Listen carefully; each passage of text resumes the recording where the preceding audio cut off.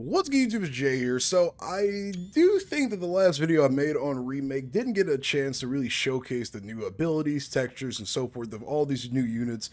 Well, not new units, but new abilities, purely because of the lighting on the map. So today we're going to be starting this video off with looking at the shield abilities and everything that I kind of covered in the last video, but with just a little bit more lighting so you can see it a little bit better. And again, most units got a retexture, at least a good portion of them did. Especially, like, I think our Mediator got a retexture too, if I'm not mistaken. I'm not sure. But everything looks gorgeous, as always. Actually, I genuinely think this mod might have the best textures in the entirety of Empire War. It's not even debatable. But in any case, so last time I showed off a brand new shield ability. Well, it's always existed. But this is our shield barrier ability. So basically, it creates an impenetrable barrier that's capable of reflecting all outside damage, be it missiles, be it turbo lasers, etc. It's got a decently long cooldown time, the unit stops, and it cannot be interrupted. I don't even think we can turn it off, can we? Oh, yeah, we can turn it off. Okay, well, they don't mean interrupted like that. But basically, this is what the ability looks like when it activates. It creates a very transparent and reflective shield around the unit, and actually, certain units within this are also fully protected.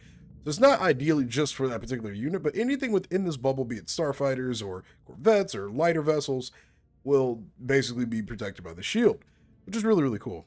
And then we've got the new CD-273 class Corellia Spellcaster. Obviously, this has been in the mod for a long time now, but it's now under the new classification of Spellcaster, which is basically a class of units that all have special abilities, capable of messing with enemy systems or some other auxiliary ability. And it's also capable of, again, creating a huge shield barrier. You can see this thing covers portions of the Mediator. It can cover 2 cruisers pretty much. It's a very, very strong shield ability that just basically creates a defensive bubble. Now, again, other mods have implemented this before. There's the Justice class over in Awakening of the Rebellion. But I definitely do think that this is one of the coolest additions of it in terms of just like the way the shield looks and it's going to play out overall. I don't think we've seen one that's just capable of blocking damage strictly without the unit losing all of its shields. Like, this is just a straight up defensive barrier. And that goes the same for all the other ones too. They're just straight defensive barriers that actually reflect damage overall. So what I want to do today is do a little bit of a mock battle just to see how well these abilities kind of play out. We're also going to throw the Asserter in here, a couple of other lighter vessels, and just have a nice little brawl. So let's get to that really quick, and I will be right back. Also wanted to mention, by the way, if you do not remember this character, he is from Rogue Squadron 3. Sarkley is officially a hero unit for the Empire. He commands one of the Storm Commando, like, Imperial escort carrier thingamabobs. It's basically one of these things that carries the TIE Hunters and stuff. You'll see it in a moment. We'll definitely break some of these in the battle as well. I believe this also got a new texture. And again, Sarkley is a new hero unit, which is really, really cool. Okay, so I did an initial battle, but I put way too many units on screen. This is a little bit lighter of a fleet compared to what I had at first. So we've got a variety of units here, including some Dreadnought Cruisers, strictly because I forgot to put them in with the Empire, and I want you guys to be able to see them. I think this is relatively fair-ish. We'll see in a minute, though. Let's go ahead and start cooking by starting this battle. I don't know what to expect out of this, but I do expect just lasers and cool shots. The Asserter's already activating its shield ability. You're going to go fight this. You're going to fight this. And then if I can actually select all of them. Oh, there we go. All right, let's get these guys going. Sarkley's in the play right now, too, which is going to be really cool to see the escort carriers kind of flying around. We'll assign the Dreadnought Cruisers dealing with those, actually. And we've got a ton of fighters to play around with. Y-Wings with their redirect power to shields ability now, which we rarely ever see Y-Wings have abilities outside of Ion Cannon, so that's pretty cool. And then you're gonna do something, I don't really care. All right, all bombers, let's head for the Star Destroyer. We'll take out the smaller escort ships first. Okay, this thing's going to go straight into it. It's going to go straight in for the fight. Oh, look at those TIE defenders, man. Okay, wait, hold on. This is the perfect reason to activate this ability. Okay, the barrier's been activated. You can barely see it, but it is in fact activated. Okay. It looks like I think they're going to this little marker over here. That's why they're kind of just doing some weird little rotation. That's okay. Let's throw out this shield really quick. Let's mess with the enemy computers or whatever. Scramble their targeting. Beetles are out and just popping shots. Oh, it's beautiful. It's beautiful work here. All right, so yeah, here's the new Dreadnought Cruiser model. It looks like everybody's just so caught up on trying to rotate to that point over there, you know? This ability is still... Oh, just stop. Never mind. Okay.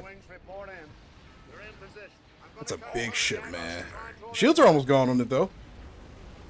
And then this has a detected exploit weaknesses. Increases the damage taken by affected units by 25% for 30 seconds. I don't know if that's intentional or if that's meant to be on the stream of the line, like MC Independence class. I don't know what word I'm trying to use right now. Here's the new Dreadnought Cruiser model, though. Using those Clone Wars era blue turbo lasers and the Republic era blue turbo lasers. They look gorgeous. They look really, really good. Wow. You can see the Imperial escort carriers just popping their little torpedoes off. And they have the same locomotion as like the Corellian Corvettes or the DP-20s. So it looks really, really cool. Just going to rotate around, do some spinning. Pop some shots off. Maybe we destroy the shields in this. We have. Excellent. Let's get the fighters over here. Try to guard this position if you can. Alright, let's rotate you guys over here a little bit. You guys over here a little bit. Then you over here. Try to put as much pressure as we can on the field. Let's throw up our defensive barrier here. To showcase it a little bit more in battle. You can see how much area that covers. And look at that, look at that. It's literally just a direct barrier. You can see the shots that are trying to like get through to the other cruisers just being completely blocked by this giant shield ability. I don't know if that's going to be broken, and then like in terms of like overpowered, but it might be. Now, let's keep it real for a hot second. That's an extremely powerful ability. You just throw up a blockade that basically prevents all damage to your other units, but it's a great way to have specialized units. That reminds me of stuff in like StarCraft, I want to say, where you have specialized units that are legitimately tailored to doing very, very specific things. So I think that's a cool ability. Although this is getting a little chaotic, I'm not going to lie to you. Holy cow. There's explosions everywhere. Let's move you over here a little bit. Yeah, once these guys you lose that ability or use it all up, I mean, they don't really have too much going for them in the moment, aside from their targeting computer disabilities. Which is insane to me. To be honest, this unit has so much utility now, it's not even funny. Like, it generally might turn out to be the best unit in the game, as far as I'm concerned. Up until units can get past the shield anyway, you know? But in the meantime, it basically playing like a big old blockading role will be crazy. And we got our Independence class over here, our Home 1 type, or whatever you want to call it. Just doing its little drive-by. What's cool is a lot of the explosions no longer blind you, too. Look at this. Look at this. Well, that's screenshot worthy. There isn't like a big ball of like white fire that will blind you anymore. And it's safe to assume that we may or may not have the advantage here. I can't even... What the hell is actually happening right now? You know what? You know what? We'll let the cinematic cam just kind of play it out. I don't like that the TIE hunters lock their S-foils like this, because they just don't look like TIE hunters anymore. It doesn't really matter what position they would lock him in. I just hate the locking mechanics sometimes, because units just don't know how to unlock themselves. TIE Phantoms in the field, too. I don't even know what's happening. There's so many explosions. Oh, this is like, look at that, look at those X-Wings. Oh, this is like good stuff right here. There's nothing better than just watching explosions go crazy. Watching all these unit abilities. I think the Assertor just threw up a shield ability, which, by the way, can be fully activated even when the shields are not up, which is a little insane, actually. I didn't even realize that. But if you don't have shields going, you can just activate the ability anyway, for fun. Darkly is still flying about and doing his thing. Let's see if we can get some good shots of him. He's kind of rotating around. He's got some point defense lasers. He's doing his thing. But I mean, I really don't know what the full purpose of this unit class is going to be. I need to actually like read over the abilities a little bit more. Their roles. I think we did outnumber them just a tiny bit, but it was still cool to see the abilities going crazy. So, but yeah, this is a very well-rounded fleet. Like a very, very well-rounded fleet. We've got drones out fixing our starfighters. We've got literally impregnable barriers blockading all laser fire, missile fire, you name it. in a very, very huge radius. So I do predict that this unit, I don't like you saying meta necessarily, but I do predict that it's going to be, hell is this? Okay. I do predict it's going to be insane. And just like that, we cleaned up the battlefield pretty easily. Escort carriers are still going crazy. We're going to redirect all of our starfighters and our DP-20s that lived somehow. Gotta deal with Sarkly. Oh, dude, this is just insane. Alright, Sarkly is gone. Alright, everybody, well, that's pretty much the battle that I wanted to showcase. If you want to see this unit more in action against certain unit types, let me know. I mean, I think this is probably going to be the best unit for the Rebellion moving forward, without a doubt.